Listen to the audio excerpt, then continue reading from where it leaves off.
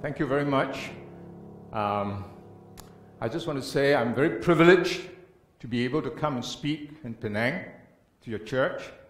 By way of introduction, I've attached a few photos. I'm chairman of ANAN, which is a health center in Tampin, south of Penang, obviously. It's near Seremban. This place has been going for, the work has been going for like 17, 18 years. And it's a beautiful place, and for those who have not been there, come visit us. That's the schoolhouse, staff housing, the white one. And that one is the doctor's residence. On a clear day, this is the scene that greets you in the morning. So come visit us. It's called ANAN. And I'm chairman of the board there. Now, I've come to speak with you on what true biblical meditation is, and obviously what's false. And this morning, we start with number one, neuroscience, the brain and the mind and meditation. And then in the afternoon, we go into what the East tells you about meditation, what they really believe. Their silence is not silence, because it's full of spiritual meaning. And I'll go through that.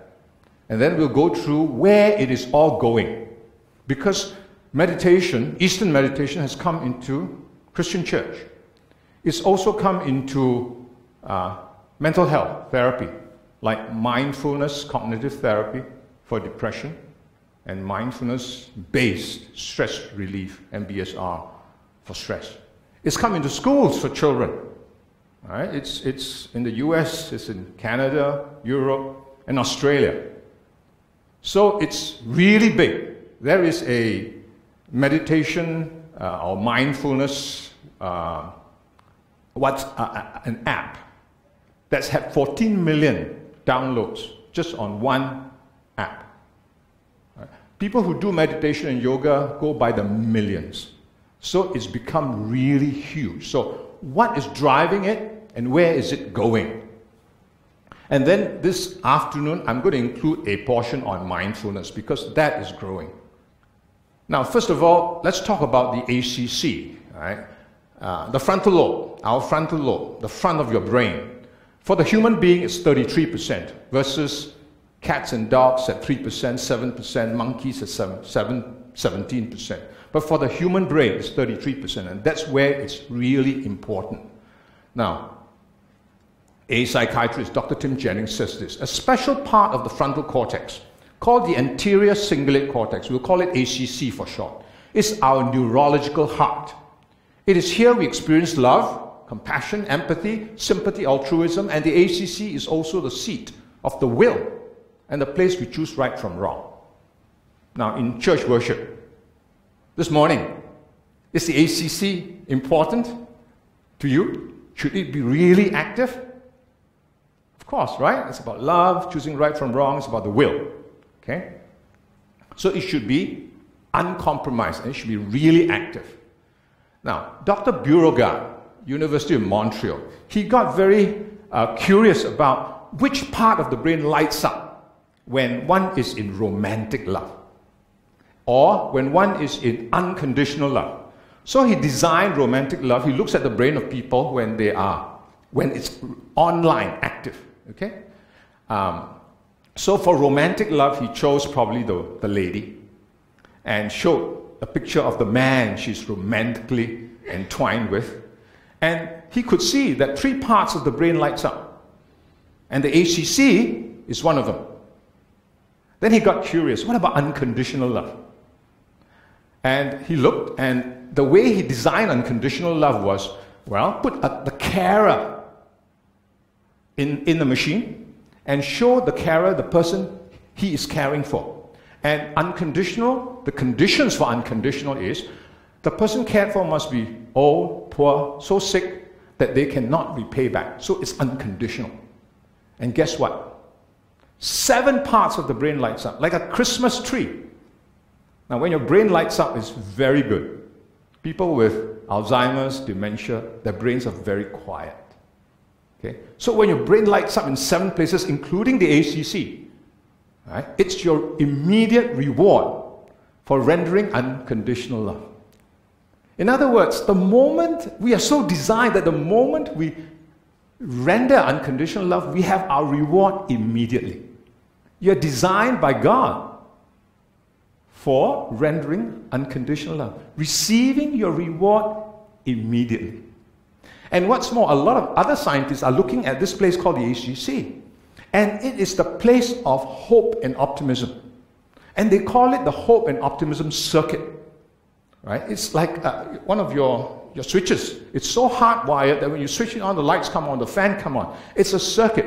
When you activate your ACC, something else at the back called the amygdala. The amygdala is what causes you stress, causes you depression. For example, if your boss works you continuously, doesn't give you help, is unsympathetic to your requests week after week, your amygdala at the back of your brain becomes very active, can even become bigger, and then you get depressed. But what scientists found was when you activate your ACC, your amygdala calms down, and your hope and optimism rises, and your depression goes away. And this is not just one researcher, these are numerous researchers telling you that. So, at the same time, God has given you a hope and optimism circuit. Right? Is it impossible for any one of us to render unconditional love to someone else? It's impossible, right? Any one of us can do it. And it raises your hope and optimism. It gets rid of your depression. Now, why am I telling you this? Because I'm going to take you through the neuroscience and show you that Eastern meditation and now false Christian meditation and mindfulness actually doesn't activate the frontal lobe. Right? And so if it doesn't activate the frontal lobe, you may feel calm because it calms the amygdala. It just calms the amygdala, so you feel calm. But it doesn't give you hope and optimism. But if you can activate your frontal lobe, it gives you hope and optimism and calms the amygdala at the same time. Now, if I were to ask you here, do you just want your amygdala to be calm? Or do you want to have hope and optimism which calms your amygdala? Which do you choose? The second. Right? So, Christian meditation, true biblical meditation, and I'll show you, activates your ACC. Activates your frontal lobe. Okay? Now, I want to talk about Psalms 19. Psalms 19 is where King David meditated. And go home and read it. I'll just scan it because I'm talking about meditation. I'm not studying Psalms 19. But the point is, Psalms 19, verse 14, tells you that King David was meditating. Because he said, may the meditations of my heart be acceptable to you, O Lord. That's verse 14. So verse 1 to 13 is his meditation. Now, this is true biblical meditation. I'll just scan it with you, okay? King David said, the heavens declare God's glory, his handiwork, his speech, knowledge. Then he saw the sun, and he said the sun was like a bridegroom, a strong man to run a race. And then he began to meditate on the law, the statutes, commandments, fear of God, his righteousness, his judgment. And he said all these were like fine gold and honey, warning and reward. Then he came to this point. He said, clean me from my secret faults. In other words, he was meditating. He saw the sun as a bridegroom. If you see a bridegroom, Christ, as the sun, coming for you, what do you expect? You expect a wedding, right? You expect to be loved, right? So he saw the sun as a bridegroom. He saw Christ coming. He's expecting a wedding. He's expecting a marriage. And then he began to meditate on law, the statutes, commandments, fear of God, his righteous judgment, and said they were like honey and had warning and reward. And then he came to this thing where he became transparent in the context of the love of God for him. The bridegroom coming for a wedding with him. He wanted to be pure. So he opened his heart in trust and love of God. And he said, show me my secret faults. Faults that I don't even know of myself. Show them to me, that I may be clean. I may be prepared for this great big wedding. So, true meditation brought him to trust God so much and to be comforted by God's love so much that he would become transparent to God. And then he said, keep me from presumptuous sins. Let them not have dominion over me. Then shall I be upright and innocent from the great transgression. So not only did he want to know about his secret faults, but keep me from thinking presumptuously, from making all kinds of assumptions on my grandeur. Right? Show me if I'm wrong. So this man in meditation opened his heart and became transparent and trusted in God to show him whether he was good or bad, to reveal to his heart, to cause him to differentiate between what's good and what's evil. That is the outcome of biblical meditation. But to know one's heart in the context of the love of God, that's the important thing. That in the context of God's embracing love, He searches our hearts and shows us what we need to know about ourselves. Okay, that's biblical meditation. Now, the differences between Eastern and biblical. So we talked about biblical. It's focused biblically on a personal God of love, based, active, interactive, reflective, passionate, consummate, purgative, cleansing, in relation to the person of God. Okay, now Eastern. It's detached by mantra, by breath, by riddle. Okay, when I was doing Zen for 20 years. Started when I was about 20, stopped when I became a Seventh-day Adventist. In Eastern meditation, what happens to one is, the whole objective is to empty the mind. That the mind does not think of anything for hours. And the method to help one do that was to follow one's breath and to count it in cycles of 10. Breathing out 1, 2, and so forth, 10, and then go back to 1. And doing it for hours. In that counting, the idea is to keep away all thoughts. Nothing. Okay? The other one that I did when I was doing Zen was, it was a riddle, a Japanese riddle. Zen is Japanese Buddhism. It's to think about what's the sound of one hand clapping. What's the sound of one hand clapping? Nothing. And to think of it for hours, right? To empty the mind. Now, why are they emptying the mind? If I were to tell you to focus on nothing by focusing and meditating on a spot of light, just a spot of light, is that focus or detachment?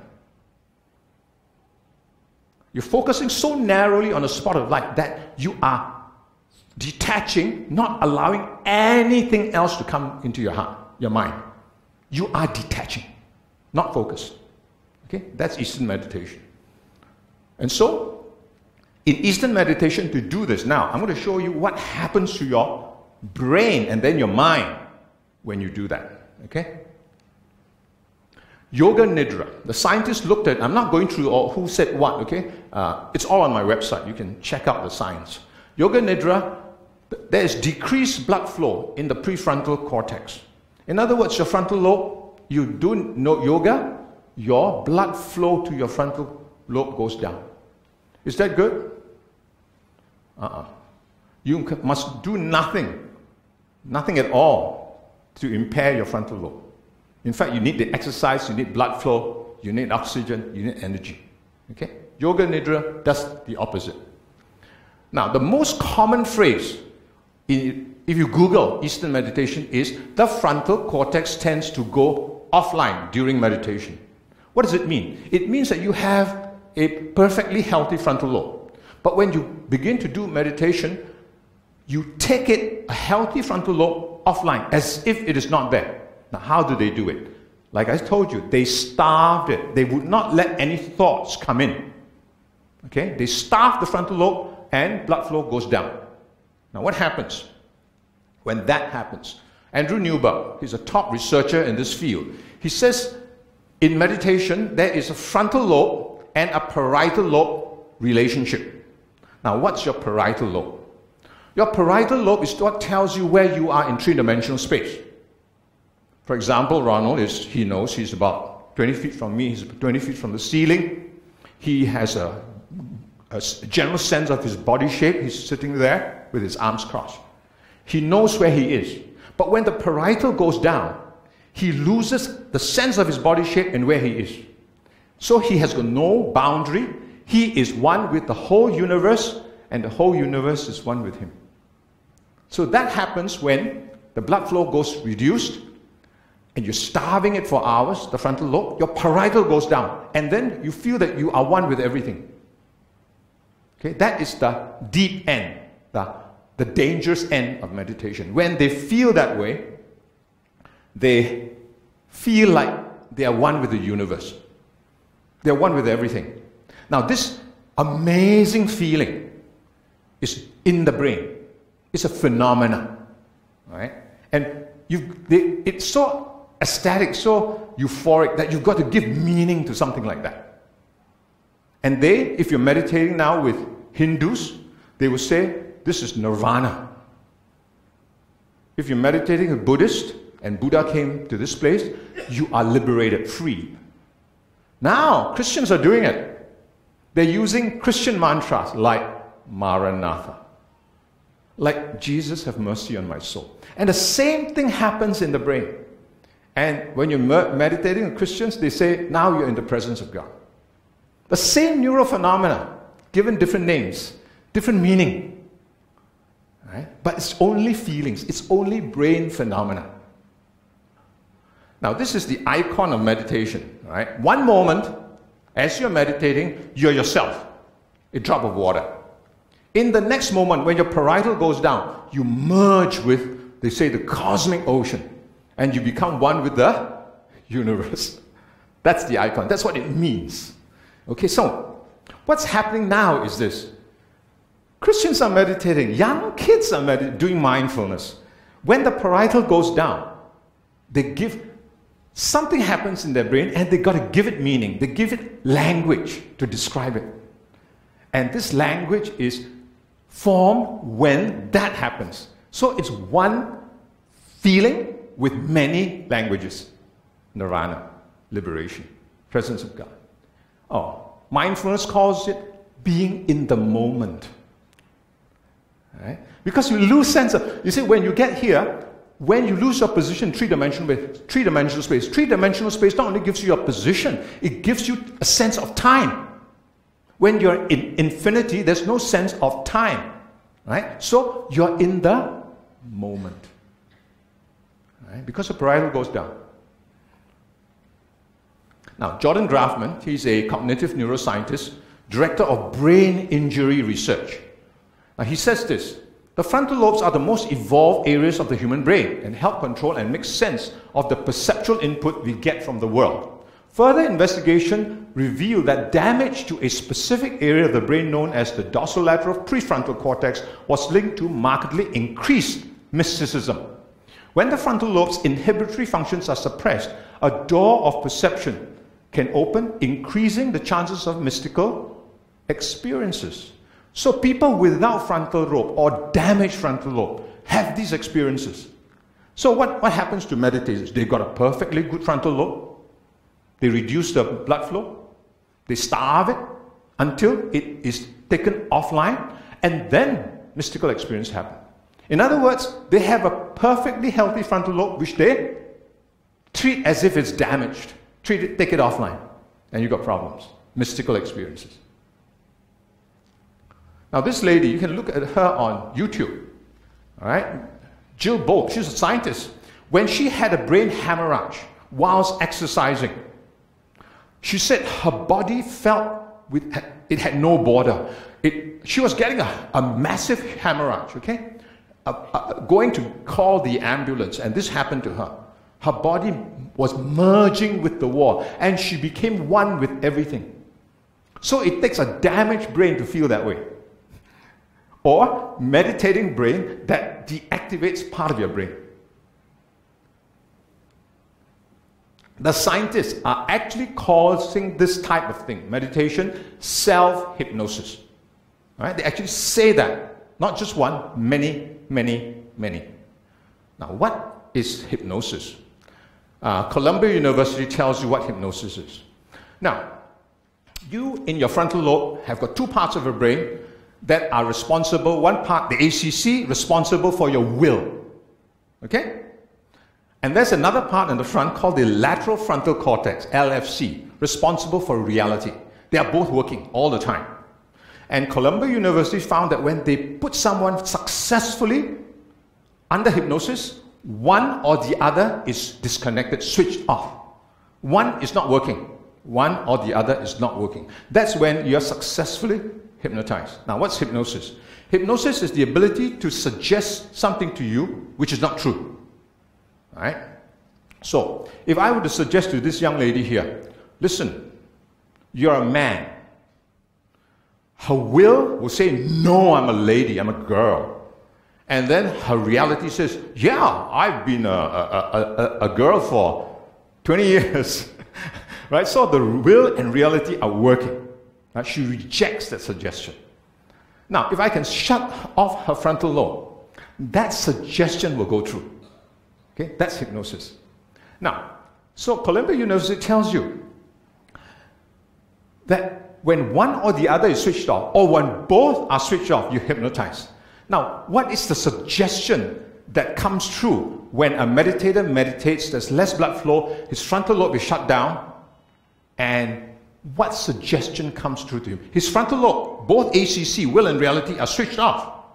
What suggestion comes to him?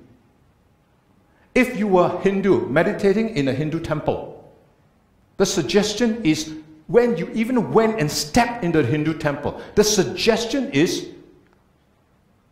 that there's divinity of all humanity. Everyone has the divine God within them. That's the suggestion. And when you discover it, it's called nirvana. The suggestion comes true when you meditate. Buddha liberated. What was he liberated from? He was liberated from karma and reincarnation. Now, karma is your good-bad account. If you've got too much evil in your account, you've got to balance it off. If not, in your next life, reincarnation, you may be reincarnated into something inferior, like a pig or a cow or something, right? So there's karma, there's reincarnation. So when Buddha meditated, he came to this point of his parietal going down, his frontal lobe going down, and when you are one with the universe, infinite, mentally you're infinite. There's no end to who you are. Physically, you are infinite. Mentally, you're infinite. And spiritually, now this is where it's really important. Spiritually, there are no limits. In other words, there's no good, no evil. Or you're not able to discern good and evil. All right? No heaven, no hell. No life, no death. Okay? No polar opposites. All polar opposites cease. That's when you're one with the universe. Okay, so what was liberation for a Buddhist? When he was meditating, he came to this point where he need not and could not discern between good and evil. Now, when you cannot discern between good and evil, is there karma? No. So he was liberated from karma. Okay, now that deals with karma. If you look at life and death, if there's no life, no death, is there reincarnation? No. No life, no death. So he was liberated from karma and reincarnation. So when the suggestion when you're meditating with Buddhists is you are liberated. That's the suggestion. Now you're meditating with Christians now. Rick Warren tweeted out, do a breath prayers. In fact, he tweeted out something else. He said, go and do centering prayer, which is a Catholic form of mantra-based meditation. Now, I'll deal with a lot of that later in the afternoon. He tweeted that out. So what they're suggesting is, go meditate, because at that point, the suggestion that comes true is you're one with God. But it's only a neural phenomenon. It's not real. Okay? And they're all using this neural phenomenon. Now, James Bray, he was a founder of hypnotism. And he invented it, but in his mind, you need someone to hypnotize another. I need to hypnotize you. That's James Braid in 1840. Now, what happened was, he wrote a book, and the book went far and wide. And his friends in the East said, hey, James, you know, the people in Persia and the people in India, they're hypnotizing themselves. They don't need somebody else to hypnotize them. They're meditating and hypnotizing themselves. So James had a look at this, and then he confirmed. He said, there is no need for an exoteric influence. Exoteric means external. You can hypnotize yourself. You don't need someone outside. So what's happening is Eastern meditation uses a lot of sensory phenomena, neural phenomena, to launch one into divinity, into the sense of divinity. Because their underlying belief is that God and every man is one. Okay? And that meditation helps you to realize that, to feel that union. Now, there are a lot other, and I will deal with this in the afternoon, a lot other signs to show you what happens. I've dealt with low blood flow, frontal lobe going offline, starving the frontal, and then the parietal is deactivated. I've dealt with hypnosis. But there are more sleep waves in the brain than beta waves. Your beta waves is just very active right now, I hope. Nobody's falling asleep. Okay, your fast wave beta. You're wondering whether I'm telling you the truth. You're saying, I'm going to Google and find out more. That's fast wave beta. When you fall off to sleep, as you're falling off, it slows down. That's alpha. And if I'm boring, I say 10 words, you can only hear 3. And then you go, if I'm boring, you go into theta, deep sleep wave. And when I say 10 words, you hear nothing. All right? So the brain in meditation goes into alpha and theta. And then the amygdala, I talked about the amygdala, is calm. Your stress is overtaken. But although it's calm, the frontal lobe doesn't come on. So there's no hope, no optimism. Okay? And then there's 70% more dopamine in your brain, your own dopamine, which causes addiction. Dopamine causes you to meditate. To the point that it leads you, because you're meditating so much, it leads you to your parietal going down. So it's like a church ushering you to this point where your parietal goes down, to the dangerous point. So you get to this point. The whole idea is to get to this point. So, and then when you get to this point, they have words like Advaita, Nirvana, Satori, oneness, liberation, enlightenment, cosmic consciousness, universal consciousness. Now, Christians doing it is oneness with God. That is that moment. Now, the Hindus say this word, Namaste, right? Namaste. What does Namaste mean when you're greeted? Namaste. It means I see the divine in you. There is the suggestion already that you have a divine. And you greet me back and say, Namaste, I also see the divine in you. So it's an assertion of divinity within humanity. And this is 3rd International Yoga Day, just went past about 2 months ago. It's about Namaste. It's all-inclusive humanity, union of polarities. In other words, all these things, life and death, good and evil, you and I, are no more. It ceases to exist. It's a union of opposites into one. That's what it means. Now, sounds good. Was it true? Right? So it's an all-inclusive humanity. It's on a platform of love, and it's the union of both good and evil, heaven and hell, life and death into one. Is that true? Can that be true? At the end of time, God destroys evil, right? He destroys death, right? There's only one, the absolute good that can exist. So this is not true. But we are led to believe that this is love. Right? Now, I want to make this point very clear to you. Where meditation is bringing you is to bring the mind to a point where you do not need to differentiate. For example, take this church, the 2 sides. This side, let's say you're all good. Okay? And this side, you're all evil. I'm so sorry, but I chose you. Had to choose one side. All right? All good, all evil. Now, I choose to sit with them sometimes, and I choose to sit with you sometimes. And I really don't care to differentiate. Do I care about you? Really? Do I love you? Yes or no? No. I don't care really. Sometimes I sit there too. Do I love you? No. So, what they're saying is when the mind comes to a point where you don't differentiate between people, you love them all. It's not just about people, it's about what is good and what is evil. Not who, not necessarily who is good and who is evil. We are to love everybody, right? But we must differentiate between what is good and what is evil.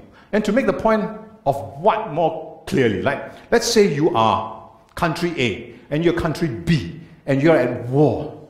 And one day I spy for you against them and the next day I spy for them against you. Do I love you? No. Do I love you? I can only love when I differentiate. That's Christianity. That's biblical.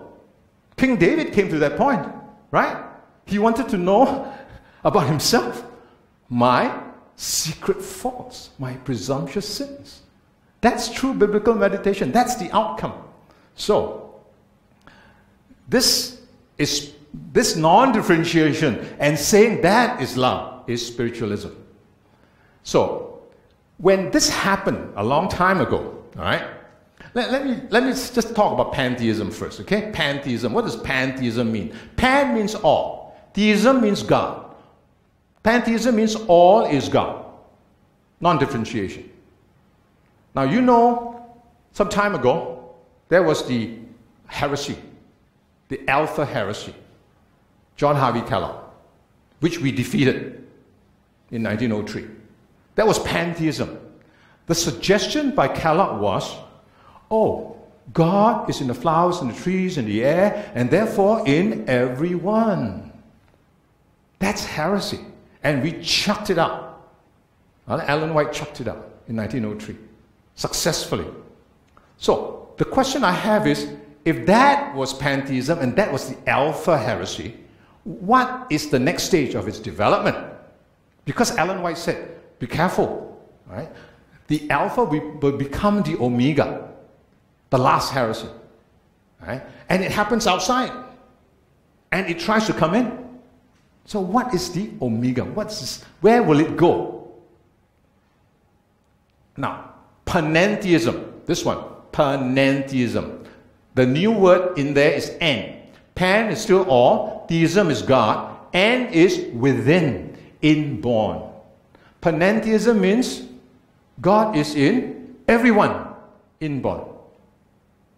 God the person. You see, pantheism was God as energy. All right? Like Kellogg said, the flowers and the trees in the air, and therefore in everyone. God is an essence, a spirit. It's gravity, and so forth. But here in panentheism, it's God the person, His Holy Spirit in everyone irrespective. That's how it's developing. Now, where did it all start? Pantheism, panentheism. Where did it all start?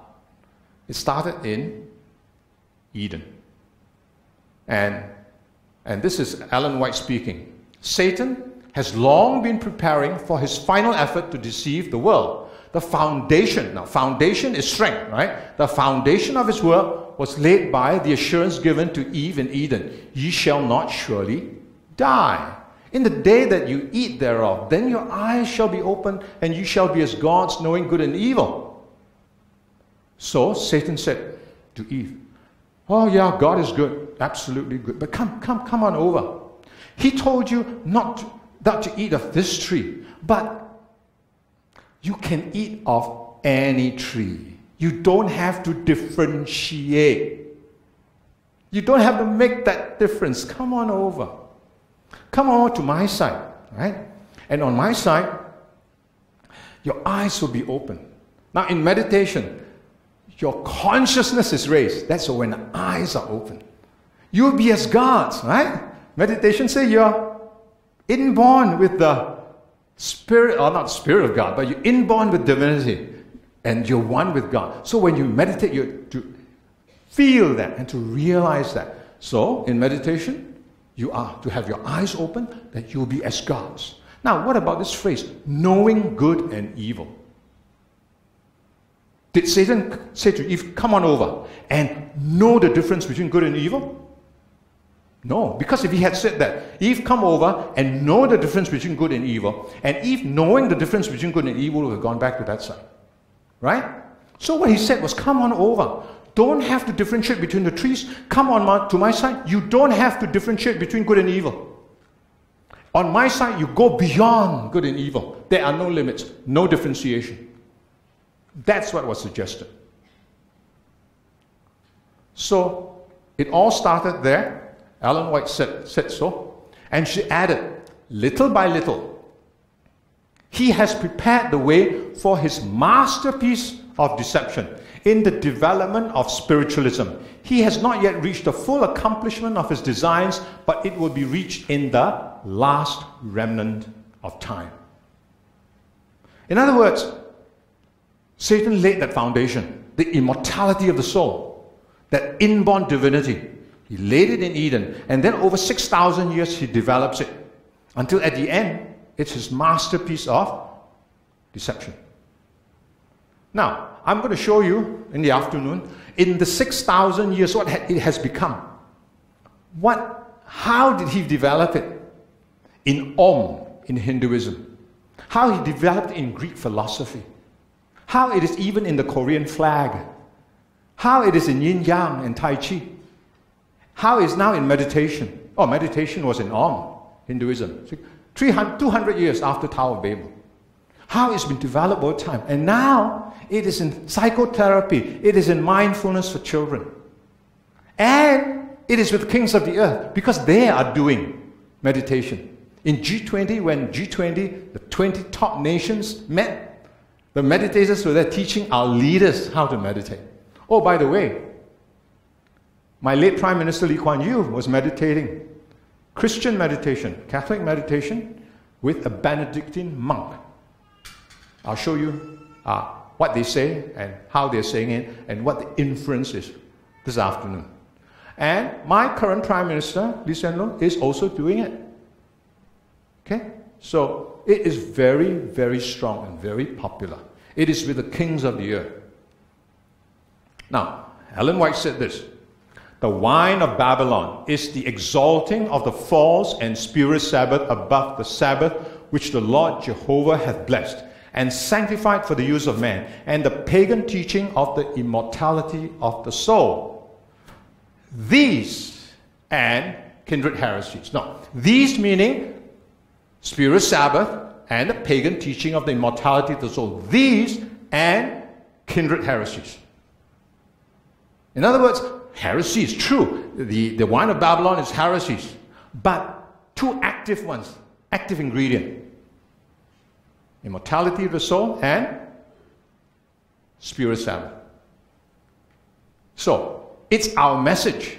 This is the second angel's message. So, we are called to make that distinction, to differentiate, and not to get involved with these things, and to give the warning. Right? Now, this is going back to 1903, Kellogg. Kellogg came to see one of our leaders, and our leaders, A.G. Daniels, then wrote to W.C. White. Now, Kellogg at first was talking about the alpha heresy, God in the flowers and the trees, the essence, gravity, essence, spiritual, spirit, not God the person, okay? Then he began to change his mind. He began to say, he told me, now this is Daniel saying, Kellogg told me that he now believes in God the Father and God the Son. So Kellogg is beginning to believe in the Father, okay, the person of God, and God the Holy Ghost. And his view was that it was God the Holy Ghost and not God the Father that filled all space and everything in it. In other words, Kellogg began to shift from pantheism, essence, into panentheism, God the person in everyone. So in 1903, he began to shift, okay, and he was defeated. Now, our message, the three angels' message. First angel's message is fear God. Second angel's message is the wine of Babylon. And the third angel's message is the Spirit Sabbath. Now, what did Ellen White say is the foundation, the strength of the wine of Babylon? The immortal soul. Right? So the second angel's message identifies the strength of evil. Right? And this is the Spirit Sabbath. If you drink that wine, you will accept the Spirit Sabbath. Now, the first message is the power of truth. The second and third message talks about the evil of deception. The first message is righteousness by faith. It is the power of truth. So, what does the first message say? The first message says, fear God. Give glory to Him. For the hour of His judgment is come, and worship Him that made the heavens and the earth. Now, what it means is this. When we fear God, we will hate evil. The Bible says that, you know. Proverbs 8:13. When we fear God, is to hate evil. The more we love God, the more we hate sin. And when we hate sin, we want to know our faults and our presumptuous sins. We want to be purged. And when we want to purge, we cling on to Christ. And as He draws us, He cuts self from the soul. He cuts selfishness from the soul. And when He does that, He gives us His righteousness and His righteous acts. And He even gives us a day, a sign, the Sabbath, a sign of His sanctification. That is in the first message. So the first message is about righteousness by faith.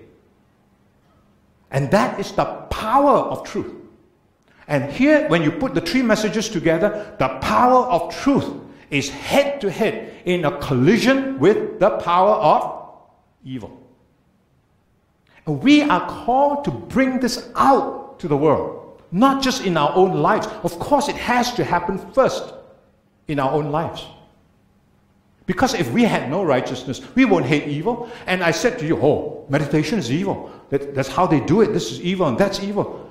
If you had no righteousness, you couldn't care less. It's just another evil. Now, Ellen White said this, spiritualism. She said there are many forms of spiritualism. It appeals to everyone. He said there are gross forms of spiritualism. And the gross forms of spiritualism is when you don't care about what you hear, what you see, what you eat, when you sleep, what you do. That is gross forms of spiritualism.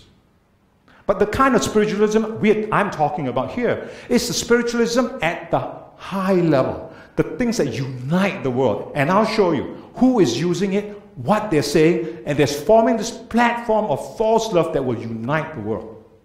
That's the kind of spiritualism I am dealing with.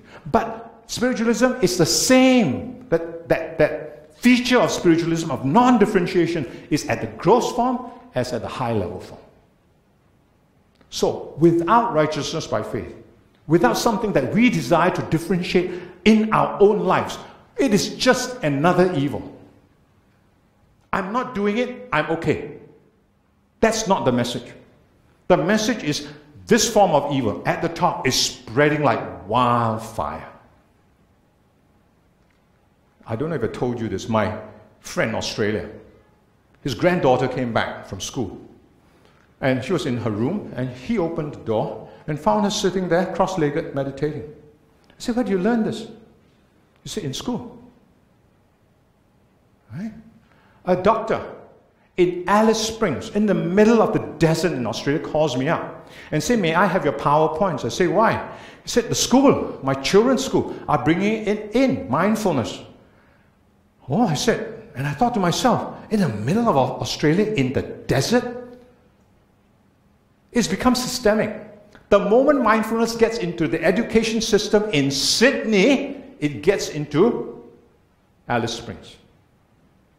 So it's systemic already. Now, it is about the divinity of man inborn. How evil is that?